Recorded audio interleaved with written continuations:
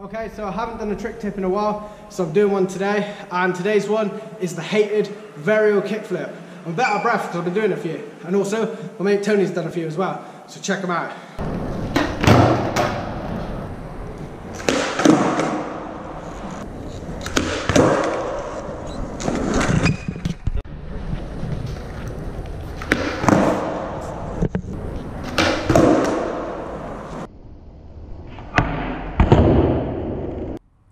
So yeah, for this trick, I think have your foot near enough in a kickflip position, but a little bit more of your foot over that way.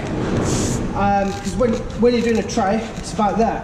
So I think that's what can make it hard sometimes. After you've learnt trays, this can become a difficult trick. But if you switch your feet to about there, I think that can help with all the difference. And it's just combining a backside pop shove it and a kickflip together, and something like this.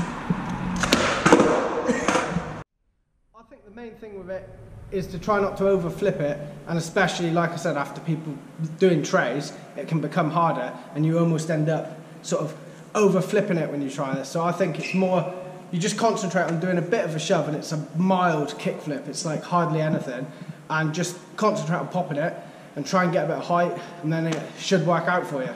That might not be a lot of help, but it's a little bit of help just to point people in the right direction, and it's a trick that a lot of people don't like, so people don't bother learning them. And I say, do learn them, because if someone sets it in a game of skate, you know, you can't be Dorothy, you can't start clicking your heels and someone's going to take you off somewhere. You've got to learn that trick. So, you know, don't not learn any trick because you don't think it's cool. Learn whatever you can. That's my message for today. Take it easy. I'll see you in the next one.